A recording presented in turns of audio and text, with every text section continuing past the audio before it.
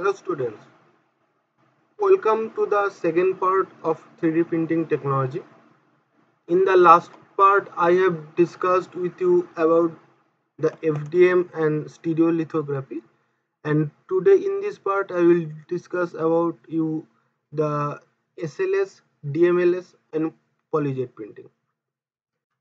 So, what is selective laser sintering or SLS? Basically, selective laser sintering is an additive manufacturing process that belongs to the powder bed fusion family. In selective laser sintering, a laser selectively sinters the particles of a polymer powder, fusing them together and building a part layer by layer. The materials used in selective laser sintering are the thermoplastic polymers that come in a granular form. SLS 3D printing is used for both prototyping of functional polymer components and for small production runs, as it offers a very high design freedom, high accuracy, and produces parts with good and consistent mechanical properties, unlike FDM or stereolithography. The capabilities of the technologies can be used to its fullest, though only when the designer takes into consideration its key benefits and limitations. So now see how a selective laser sintering 3D printer works. So you can see in this video how a selective laser sintering 3D printer works. So basically, at first the powder bin and the build area are first heated just below the melting temperature of the polymer, and a recoating blade spreads a thin layer of powder over the build platform. Then a CO2 laser scans the contour of the next layer and selectively sinters, that means fuses together, the particles of the polymer powder. The entire cross section of the component is scanned, so the part is built solid.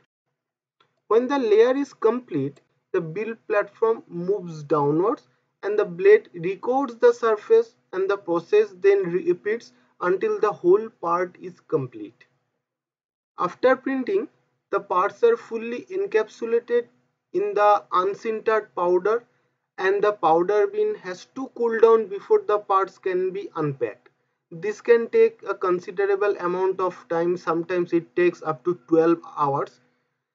The parts are then cleaned with compressed air or other blasting media and are ready to use for further post process.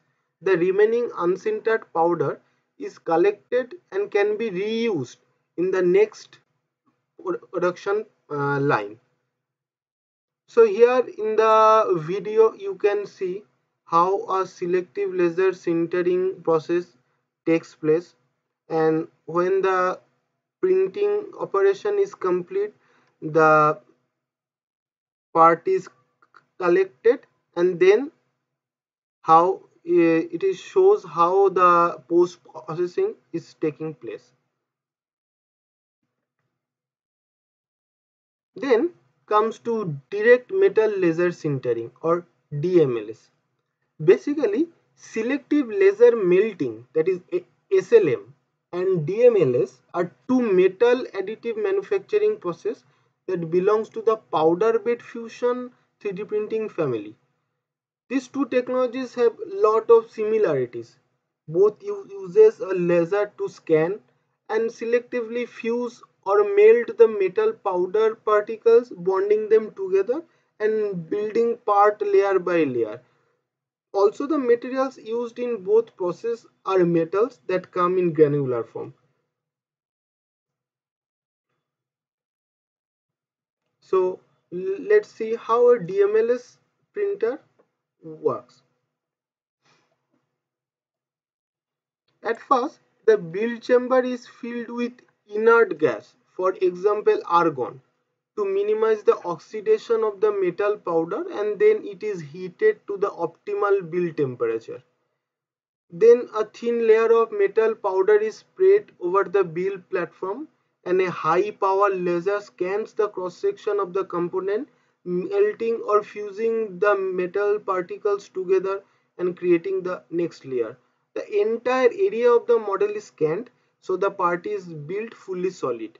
When the scanning process is complete, the build platform moves downwards by one layer thickness and the recoater spreads another thin layer of metal powder. The process is repeated until the whole part is complete. When the build process is finished, the parts are fully encapsulated in the metal powder, unlike polymer powder bed fusion process such as selective laser sintering. The parts are attached to the build platform through support structures. Support in metal 3D printing is built using the same material as the part and is always required to mitigate the warping and distortion that may occur due to high processing temperatures. So in this video you can see how a laser beam scans and it uses the powder to build a layer by layer process, and then the post processing has been taking place to remove the support structure and to get the finished product.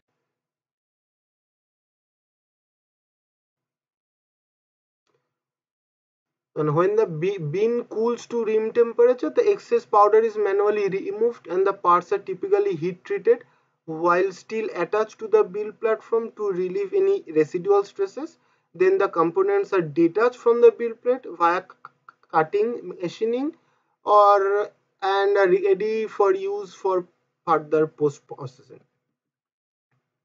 So basically, these are the materials that can be used in DMLS 3D printing, that is aluminum alloys, stainless steel, titanium alloys, cobalt chrome super alloy, nickel super alloy. Okay, and the last is polyjet or multijet, or it can be sometimes termed as 3D inkjet printing. Basically, material jetting or polyjet printing is an additive manufacturing process that operates in a similar fashion to 2D printers. In material jetting, a printhead that is similar to the printheads used for standard inkjet printing dispenses drops of a photosensitive material that solidifies under UV light, building a part layer by layer. The materials used in polyjet or multijet printing are thermoset photopolymers that come in a liquid form. Material jetting 3D printed creates parts of high dimensional accuracy with a very smooth surface finish. Multi-material printing and a wide range of materials such as ABS, rubber, and fully transparent materials are available in material or polyjet printing. These characteristics make multijet a very attractive option for both visual prototypes and tooling manufacturing. So now let's see how material jetting or a material or a polyjet printer works. So in the video you can see how a material jetting or polyjet printer works. Firstly, the liquid resin is heated up to 30 to 60 degrees centigrade to achieve optimal viscosity for printing. Then the printer travels over the build platform and hundreds of tiny droplets of photopolymer are jetted or deposited to the desired locations. A UV light source that is attached to the printed cures the deposited material, solidifying it and creating the first layer of the part. After the layer is complete, the build platform moves downwards by one layer height and the process repeats until the whole part is complete.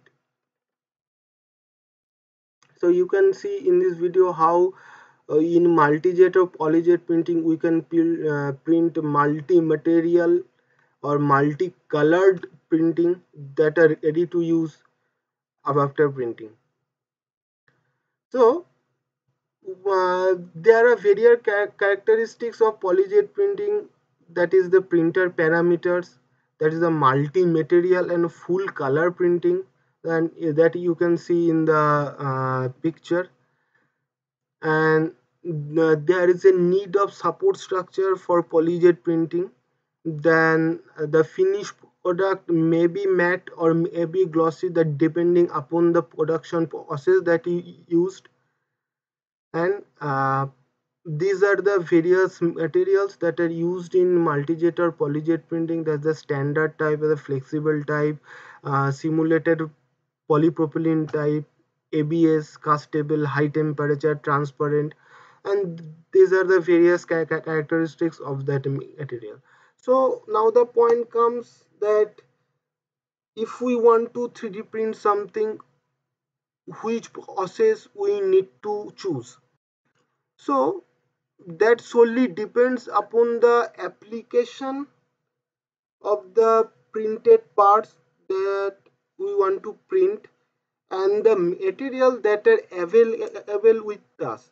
So depending upon the availability of material and the applications of use, uh, this is a chart you can see that in which type of application we can use which type of 3D printing technologies. So I hope you have understood the total 3D printing process, and in the next upcoming video I will discuss with you about how a 3D CAD model can be converted into STL file, and that STL file how it can be converted into a G-code file with the help of slicing software, and how the parameters are there in the slicing software that depends on the quality of the 3D printing. So for that, thank you for watching the video. Hope you have learned a lot. Thank you.